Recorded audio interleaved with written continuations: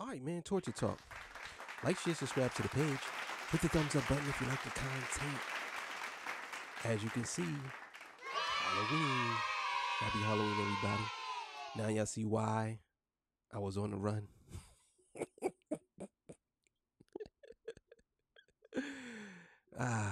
Nigga rolled up on me, man. Took me right out. I had to get out of there. Anyway, so I'll be back soon. I'll be back in the studio soon. Yeah, but he took over the show. And it is what it is. So today I'm going to be talking about somebody saying that Kendrick Lamar is going to rule 2025. And if he does not like us at the Super Bowl, then Drake, it's going to be a long year for him in 2025. So look, before I get into that, I got to get my spill. This is Torture Talk. If you like the content, please consider subscribing. If you're new here, let me work on your subscription today. All the beautiful, sexy ladies, put one in the chat. All the fellas, y'all know where to find the ones at. Just don't harass them. I don't sell no merch, but I do have content absolutely free. But if you want to leave a donation, links on the screen. Cash App, PayPal's in the description. They call me the hidden gem. I went from 1,300 subscribers to over 12,000. Let me know where you from. I really appreciate it. You know what I mean? So let's get to the content, man. All right, man. So let's get it. Let's go. Come on, man. This thing's stupid. Welcome back to Marcus at Work Media. So I found another interesting clip, this time with Jody Breeze. You remember him from that Boys in the Hood group with Young Jeezy and Gorilla Zoe. So my guy Jody Breeze has some interesting perspectives dealing with the Kendrick Lamar and Drake battle. People feel like if Kendrick performs not like us at the Super Bowl, that will be the final nail in Drake's coffin. A whole nother year on Drake's ass. Ain't gonna be a whole nother year on his ass. Okay, so I think that it's so crazy that this battle is still going on. And it's because I believe that it's because Kendrick Lamar left a lasting impression on everybody. He left a lasting impression on people. And I think that him basically doing not like us at the Super Bowl, I wouldn't say it's the final nail in the coffin, because I think that Drake already out of here. I think he's already out of here. I think he could still do music, but I don't think he's gonna be what he used to be. I just don't think it. If he comes back, I could say, okay, yeah, he came back and that was a great comeback, but I just don't see it happening. From all the years I've been seeing music, I've never seen somebody come back after this. So we're going to see what 2025 plays out, but let's keep it going. If he do that song, which I think he is, My God. they're going to be on Drake ass for the rest of 2025 too. If he played Not Like Us at the Super Bowl, which I'm pretty sure he is, even if he just do a chorus and a verse or a verse and a chorus, whatever it go, if he play it at all, it's gonna be on Drake's head another full year. And I totally agree with that. I think that Not Like Us is a timeless song. And even when people saying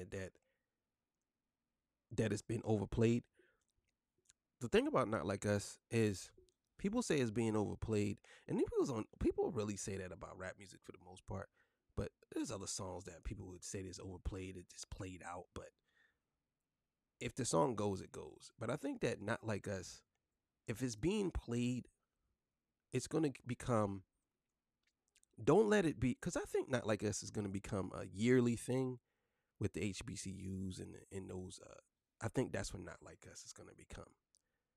Because once you start getting it to a thing, like kind of like Blinding Lights, every year, Blinding Lights is kind of like the new 1999, Party Like It's 1999. And I think that that's where Not Like Us is headed. A yearly song that's going to be played every year for a certain amount of time. Now let's keep it going. Listen, the dialogue and debate around the beef is still very, very active in the forums, with the YouTube posts, with the TikToks, with the breakdowns, with every spin of this battle is still very active with millions of people. So if he play that song, it's over for Drake a whole nother year. Like, it's a lot of them. Jay-Z, Nas, all that shit was cool, you know what I mean? Pop, Biggie, everybody, you know what I mean? Ice Cube, them back. But listen, man, what this little boy came out of nowhere and did? You feel me? Just like, you know, I can see if he had songs out and he was doing shit. Lil Home was just chilling. Yeah. Y'all went over there barking up that tree, and that little boy came out and gave their ass D business. I got a different kind of respect for him because I know he a Gemini too. I bro, like, just on some Gemini shit, but you can't with niggas that don't with people, bro. You know what I mean? Like, when niggas don't, he not one of them type of people anyway to even just be doing it. Yeah. But if you push him, yeah, that man, when I say he went ape, man, listen, boy. Now I'm a little thrown off because you keep. He absolutely right about that. He's saying, like, listen, bro, you can't go over there and mess with that dude. That dude don't bother nobody, bro. Kendrick is like, he's like the Shaolin monk. You know what I'm saying? Like the dude, was it Gordon Liu? He's like Gordon Liu. He's like in his monk stance and with the 6 dots on his head. Like, you don't want to do that. You don't want to go mess with that dude because he's too much. Kendrick is too much for you niggas. He's too much for you niggas. Let's just be clear here. Let's keep it going. Calling Kendrick a little boy, which, yeah, that just sounds weird, bro. Kendrick was minding his own business, doing this thing. He put out songs whenever he want to put out songs, minding his own business, and he was pulled out of his shell, of his cave by Drake, and yeah, we see how that went. Listen, you can't f with people that don't f with nobody. Hey, I agree with that, bro. And that's real though. It's real though. People that mind their own business, you know, the dude sitting in the corner minding his own business and he don't talk to nobody and the dude over there bullying him. Yeah, just leave that dude alone. Kendrick. And I know a lot of y'all grew up in school, right? Grew up in school. A lot of y'all was in school and y'all always seen that one kid that you just don't want to mess with. And he always seem a little weird or whatever. And you go over there and mess with that kid. And that kid, you go over there. I don't know why I'm trying to stop myself from yarning, man. I've been up all day. If I want to yarn, I'm going to fucking yarn, man. You know what I'm saying? I got to stop trying to yarn. I know y'all be seeing that. I'll be like trying to stop myself from yarning or I'll move out the camera. Like that. I ain't doing that no more, man. If I got to yarn, I'm just going to yarn. You know what I'm saying? Hey, man, this is torture talk. I'm just going to go with it. Anyway, I think that you see that kid over there in school and you know not to mess with that kid, or you think that you can mess with him and bully him and he just scoop slam you in your neck, break your hand and your neck at the same time. You know what I'm saying? So I think Kendrick is that guy. He's that guy sitting in the corner. He always don't bother nobody, keeps his mouth shut, and Drake is the guy. He's like the jock from the star quarterback that's always talking shit, and then he gets scoop slammed on the back of his head. Now he can't play football. Broke his throwing hand. You know what I'm saying? Is that guy, man. He mind his own business, leave him alone. But when you call him out and you put him in the corner, yeah, it's a problem. It's a problem. We know those type of people, and K-Dot was clearly one of those type of people. I don't see nothing wrong if it would have went this way. I'm just gonna be all the way open-minded. Kendrick bringing Wayne out, and Wayne bringing Drake out, and that shit just squashing all around the table. You feel me? But like I say, that's just me, dog. I be pushing for peace, even with this hot boy. I'm always pushing for peace, but it seems like motherfucking the powers that be, they don't want that, dog. I don't know if it's the powers that be. I think it's more that it went past peace. Now, again, I'm with him too. I'm always for peace too. And the ironic thing is Kendrick said in Meet the Grams that, excuse me, he said in Meet the Grams that he was the only guy that could help Drake. That's what he said. If he was to bring Drake out, that would be such another move right there, because he would. It would seem like he's the only guy that can put Drake back where he's at. You know what I'm saying? And who knows? Kendrick and Drake probably had a conversation already. Who knows? They probably is going to squash the beef at the Super Bowl. I know a lot of people would be mad, but then a lot of people would probably be okay with it. Because, to be honest, I think Kendrick, I ain't going to say bringing Drake out, but I think him and Drake getting past it is actually better for hip hop in the long run. But then again, I just don't think, and maybe Kendrick will do it, but I don't think Drake do. I think Drake has too much pride for that. I really do. I think Drake, that's just automatically admitting that you took a super L. You know what I'm saying? I don't think Drake is capable of doing that. Cause peace don't pay no. The peace don't pay. That's an interesting perspective right there. He said he feel like in a perfect world, it would be Kendrick doing the Super Bowl, bringing out Wayne bringing out Drake, and then this whole thing turns into a happily ever after. That sounds great. I don't think that's gonna happen at all. I don't think Kendrick's gonna bring out Wayne, and I don't think Wayne, damn show, ain't gonna bring out Drake while Kendrick is on the stage. I don't think that's gonna happen. Although I agree with the pushing for peace. That's been J. Cole's biggest thing. He didn't want to get into the... J. Cole's a hypocrite, though. He's the worst out of both of them, if you ask me, as far as sneak disses. The more I listen to J. Cole, and more I start to see that he's been a sneak disser for a long time. He's been a hypocrite for a long time. And that song really made me feel some type of way about him. I still respect his lyrics, but I'm not really on him like I was before, because I see right through his bullshit now. I really do. I see right through J. Cole's bullshit. You know what I'm saying? He ain't slick. Now, do I think that Kendrick is gonna bring out Wayne? It's gonna sound crazy, but I think he is gonna bring out Wayne. I think Kendrick is gonna bring out Wayne. I don't think Wayne is gonna bring out Drake, but I definitely think Kendrick is gonna bring out Wayne. And they got a song together. Now I don't know if they're gonna do that song, but maybe Wayne will come out and do two of his songs. But I kind of think that that's what's gonna happen. Maybe Wayne is gonna come out and do something, and then kind of like an intro. I'm predicting that. I'm predicting Wayne comes out and he does an intro, and then Kendrick comes out. Or I'm thinking, I mean, it could either be one or the other. I don't know why I'm saying it like that, but Kendrick could actually come out and then bring Wayne out. So let's see what else. He didn't want to get into all that. He seen where everything was going, and he didn't want no part of the quote-unquote blood in the streets. That's what the powers that be, quote-unquote, wanted, is the drama, the beef, the negativity, and he wasn't with it. Okay, yeah, he came back with the Port Antonio, blah, blah, blah, blah. We get that, and we had our commentary on that. Jody Breeze jumped in again. The powers that be set it up that peace don't sell. That's a strong statement, which history has taught us. Anything, especially dealing with hip-hop, what is the narratives that win in popular hip-hop? A lot of times it is over-sexualizing women, the ratchet thought type music dealing with the women. It's the male rappers talking about drugs and street culture and gangs and self-destructive behavior and patterns in the culture is typically what's highlighted. A lot of times the positive type music does not hit the mainstream, and does not hit the mainstream in a very popular way. Okay, so I can explain why that is.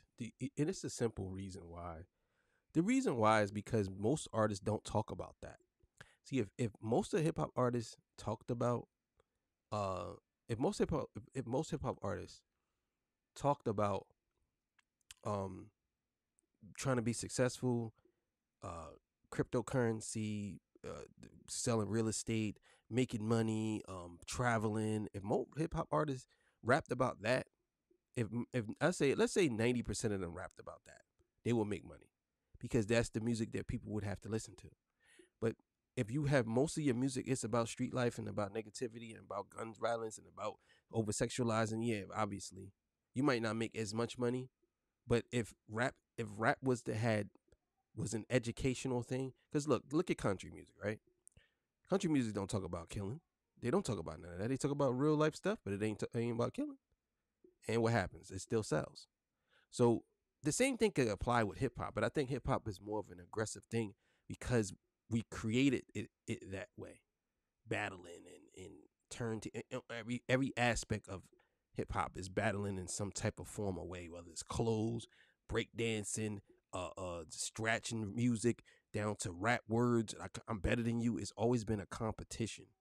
So it would always had spilled over into the streets, and now the streets come in like, well, my block better than yours, or then it comes in and, well, I could shoot you and kill you, and it came down to that. So if hip hop was to parry away from that and actually go into being successful and how to be successful, because the record labels is gonna push whatever is making money. So if it's making money that you are rapping about something that's positive, they're gonna push that. There's a lot of songs that's positive and that's soul that's been pushed. So it does happen. I just think that uh most hip hop artists don't go down that route, and that's the reason why. Like the negative stuff. That's just fact. Now, we have your outliners. You got the artists that have a positive message that get in the foreground in a positive light, but they are the exception. That is not the majority. Well, the majority is because that's what the majority does. But if the majority was to go that route, where the positive, because there are some rappers who for the most part their music is negative. They do positive things once in a while, do positive songs. It blows up. So I understand what you're saying, but that's something that you can change. It's not like the majority of let's say you was born a certain color and you are part of a majority or a minority. That's different because you can't change that. But with hip hop, people could literally change what they're rapping about. That can be changed. You know what I'm saying? That could be changed. The powers that be, the gatekeepers, always push these negative messages, especially in hip hop, because Again, I have a huge problem with people saying that. Everybody's always saying the powers that be, the powers that be. Who's writing these music? Who's writing the songs?